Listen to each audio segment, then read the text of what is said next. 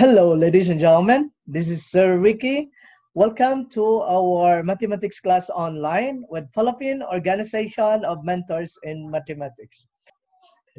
In this episode, we're going to discuss problems in algebra, geometry, trigonometry, statistics, and calculus. If everyone's ready, let's go!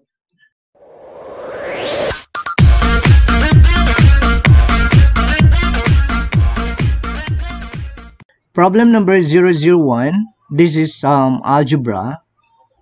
Which of the following is equal to x raised to negative 9 times x raised to 9? The choices: A, 0, B, 1, C, x raised to 18, D, x raised to negative 18. For the solution, we're going to apply the laws of exponent, especially the product rule. Okay. To multiply two or more exponential expressions with the same base, copy the common base and add the exponents. So we have x raised to negative 9 plus 9, okay, is equal to x negative 9 plus 9, that's 0. So x raised to 0 is equal to 1. So the correct answer is letter B, 1. Problem number 002. Steve ran a distance of 150 meters in 1.5 minutes. What is his speed in meter per hour? This is algebra. For the choices: A, 6, B, 60, C, 600, D, 6,000. For the solution, this is a distance problem. Alright? So our formula to be used is D is equal to RT, where D is equal to distance, R is equal to rate, and T is time. And take note, the speed is also what we call rate. Alright, so based on the given, D is 150 meters. The time is 1.5 minutes. And R is unknown, or we're tasked to find the speed or the rate of the situation. So this is the formula. 150 m or meters is equal to R times 1.5 minutes. So we're going to solve for R. So by simple manipulation, R is equal to 150 meters over 1.5 minutes. Take note that we're looking for the unit, which is meter per hour. So we need to convert the 1.5 minutes to hour. So this is the conversion. 1.5 minutes times 60 minutes is equals to 1 hour. So minutes cancelled. So 1.5 times 1, that's 1.5 over 60, that's 0.025 hours. So we're going to substitute it here. So R now is equal to 150 meters over 0.025 hours. So our unit now is meter per hour. So 150 divided by 0.025, that's equal to 6,000 meter per hour. So the correct answer is letter D. Problem number 003. This is algebra. Identify the vertex of the quadratic equation f of x is equal to 2 times quantity x plus 1 quantity squared plus 5. For the choices: A is equal 1, 2, B negative 1, 5, C 1, negative 5, and D is 2, negative 1. Alright. Now, in this situation, we're going to use the vertex form formula of a quadratic function. Now, so this is the vertex form of the quadratic function. F of x is equal to a times quantity x minus h quantity squared plus k, where hk is the vertex of the quadratic equation. Now, take note that HK is the vertex of the quadratic equation. So obviously, the vertex is HK. It so happened that 1 is positive here, and in our formula, it should be negative. So meaning to say, we're going to reverse the sign. So, the vertex now is H. Your H is negative 1, and your K is 5 remain. So, that's negative 1, 5. Okay. If we're going to graph this quadratic function, this is how it looks like. So this is the vertex. When you speak of vertex, this is the turning point of the parabola. And since this is and since our A is positive, it's 1, no? A. So our A is 2 and 2 is positive. So the parabola opens upward. Okay? So the correct answer is letter B, negative 1, 5. Problem number 004. This is algebra. What is the axis of symmetry of the parabola whose equation is y is equal to 10x squared minus 20x plus 10? The choices are A, x is equal to 0, B, x is equal to 1, C, x is equal to 2, and D, x is equal to 3. For the solution, the line x is equal to h is the axis of symmetry. So meaning to say, this is our formula to find the axis of symmetry. Definitely we're going to use the vertex formula to solve for or to find our axis of symmetry. So this is the vertex. HK is the vertex, and the formula is for the h. This is the x coordinate, and this one is the y coordinate. So x h is equal to negative b over 2a. And for k, that's f of negative b over 2a. So, since our formula to find for the axis of symmetry is x is equal to h, so meaning we're only interested to find for the h.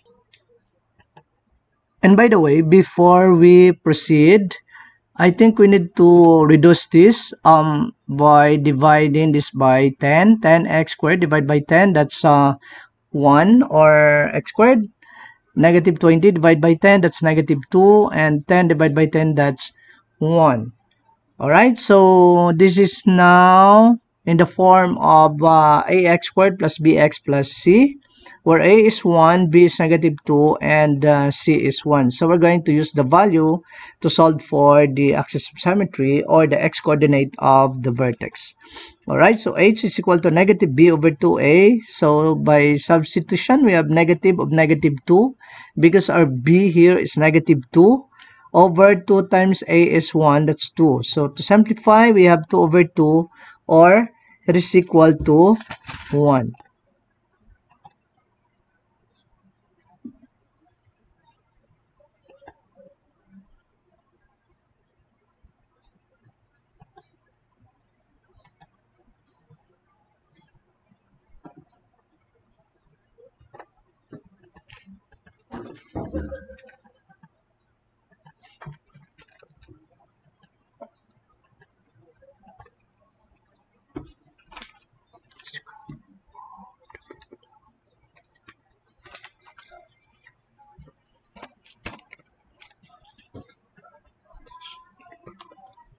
It's the vertical line.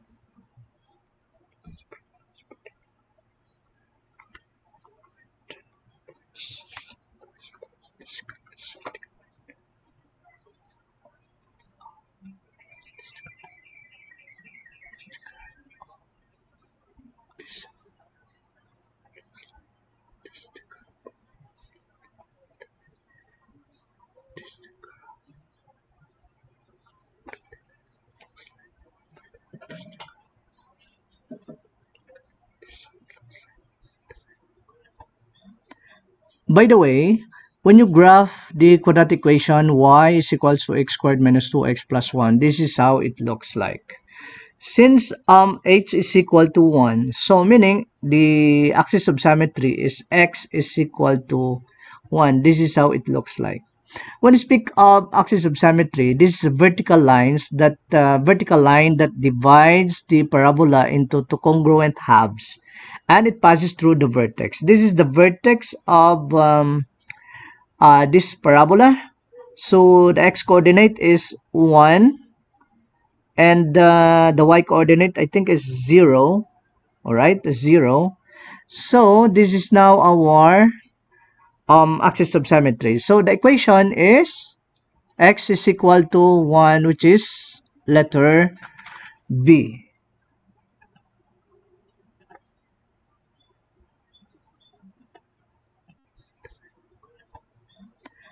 By the way, when you graph the quadratic equation y is equal to x squared minus 2x plus 1, this is how it looks like. Since h is equal to 1, so meaning the axis of symmetry is x is equal to 1. This is how it looks like. When we speak of axis of symmetry, this is a vertical lines that vertical line that divides the parabola into two congruent halves, and it passes through the vertex. This is the vertex of this parabola. So the x-coordinate is 1, and the y-coordinate I think is 0. All right, 0. So this is now our axis of symmetry. So the equation is x is equal to 1, which is letter B. Problem number 005. This is algebra. Which of the following is equal to quantity m to the fifth and to the fourth quantity raised to 7? For the choices, A, m raised to 12 and raised to 11. B, m raised to 2 and raised to 3. C, m raised to 35 and raised to 28. And D, m raised to negative 2 and raised to negative 3. For the solution, we're going to use the power of power rule. Simply means taking an expression that is already raised to an exponent and raising it again to another exponent. Suppose we have this quantity x raised to m, quantity raised to n. This is equal to x raised to mn. So meaning we're going to get the product of the exponent. Or quantity x raised to a, y raised to b, quantity raised to n. This is equal to x raised to a n. So you multiply a and n. Y, b, n. So you multiply b and n. So we have this x raised to a n, y raised to b n. So if we have this quantity m to the fifth and to the fourth quantity raised to 7, this is equal to m raised to 35 because 5 times 7, that's 35, and raised to 28 because 4 times 7 is 28. So the correct answer is letter C. Problem number 006. This is algebra. What is the degree of the polynomial 3x raised to 12, y raised to 4, plus 4x raised to 10, y raised to 5, minus 100, x, y raised to 11? For the choices, A, 11, B, 12, C, 16, D, 42. The degree of each term in a polynomial in two or more variables is the sum of the exponents in each term, and the degree of the polynomial is the largest such sum. If you have this polynomial,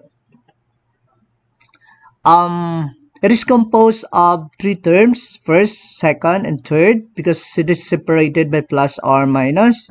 The degree of this term is 16 because we're going to add the exponents of the variables. Okay, so 12 plus 4, that's 16.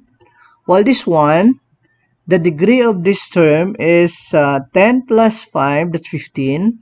While this one, the degree is 11 plus 1, that's 12. Now the degree of this entire polynomial is the largest such sum. So meaning the degree of this polynomial is 16. So that's letter C.